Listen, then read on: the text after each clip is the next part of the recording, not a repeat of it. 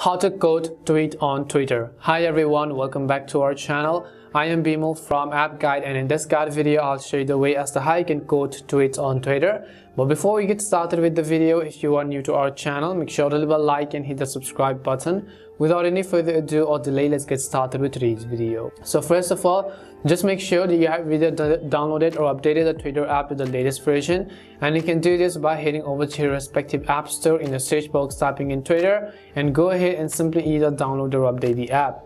Once you've updated the Twitter application, I want you to go over and then simply open it up. Next thing you want to make sure is that you are logged into your account. After you were logged in, you can see this is how it is going to look like.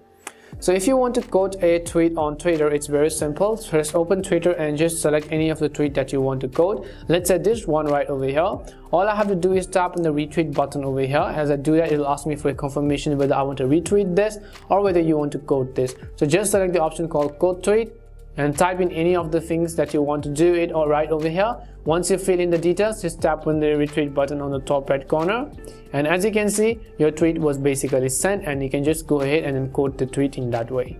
And this is simply how you can go ahead and then quote tweet on Twitter. We hope the video was really helpful. If it did help you, make sure to leave a like and subscribe to the channel. If you've got any more questions, queries, or doubts, make sure to also leave them down. Thank you very much for watching, and see you soon in our next video.